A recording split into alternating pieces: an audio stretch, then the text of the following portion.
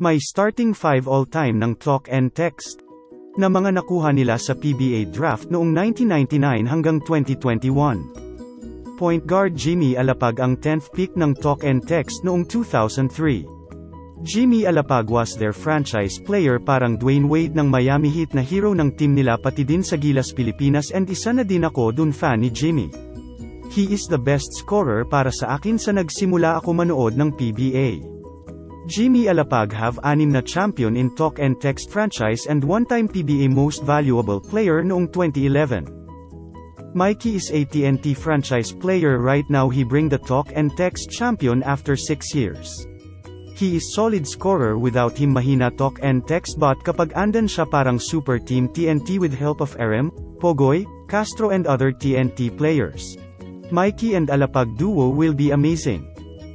Small forward Jared Dillinger ang second pick ng TNT noong 2008. One of best two-way player ng Talk and Text all-time. He is one of my favorite player all-time sa Talk and Text. Dillinger a slasher, can do point guard and solid three-pointer shooter. Him and Finisher two best shooter ng TNT dati. Power forward Harvey Carey ang 4 pick noong 2003. Alapag and Harvey makasabay sa PBA draft.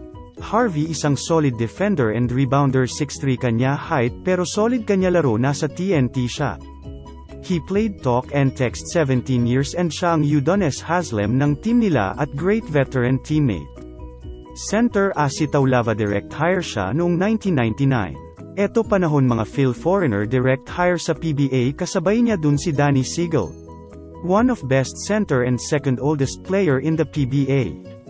Era ni Taulava sa Talk and Text, solid kanya laro and good duo with Jimmy Alapag, nabigay niya isa champion ang mobile and siya din finals MVP. Eto akin starting 5 all-time ng Talk and Text: Alapag, Mikey, Dillinger, Carey, Asi.